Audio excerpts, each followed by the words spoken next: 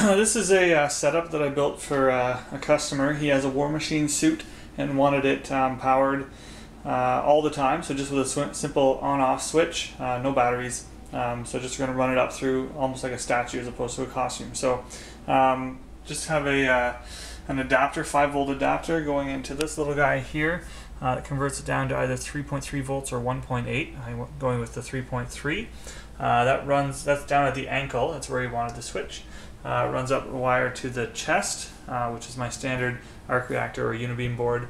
And that branches out to my brand new eye LED boards. So 5 of my SMD LEDs on each board. And right now because they're just powered, no functionality, I just wired them directly in, but there's a board that sits in between if you've seen my other videos. So that will now connect to these new boards.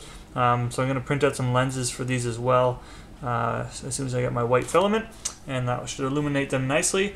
And then my new repulsor boards. I haven't actually tried these as repulsors yet. Right now they're just, the first use actually is for this guy's project, but everything will be SMD mounted on the back.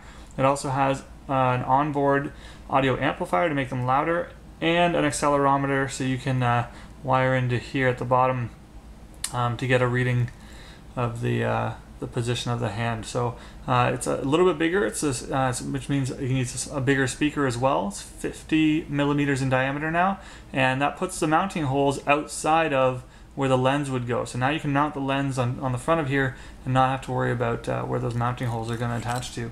So that's it. I'll just turn it on here quick for you. Again, this is for War Machine, so that's why you're getting the color variation, but that's it. So same brightness as always, but much nicer assembly format. So I'll be offering these guys soon with my other board, and as soon as I get all the parts for this guy, I may have a new repulsor on the way. Let me know what you think.